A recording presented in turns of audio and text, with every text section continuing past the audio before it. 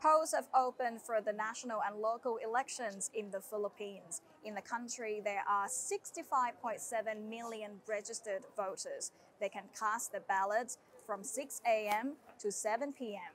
and the votes will then be counted and consolidated, and then we will know the preliminary results. In the presidential election, we have 10 candidates running for the country's top office, but based on surveys, we're actually looking at a two-way race to the presidential palace between two contenders. One of them is Ferdinand Bongbong Marcos Jr., a former senator and the only son of the late President Ferdinand Marcos, who ruled the Philippines for 2 decades. His authoritarian regime was marred with corruption and human rights abuse before it ended in 1986, when the Marcos family fled into exile. Bongbong's campaign message is that of unity. His policy highlights job creation, response to the COVID-19 pandemic, and education.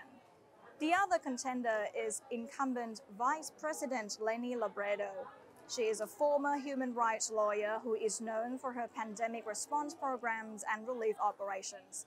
She wants to restore trust in the government, support small businesses, and reduce unemployment. Whoever gets elected will run the Philippines for the next 6 years, and it shouldn't take long before we know who the winner is.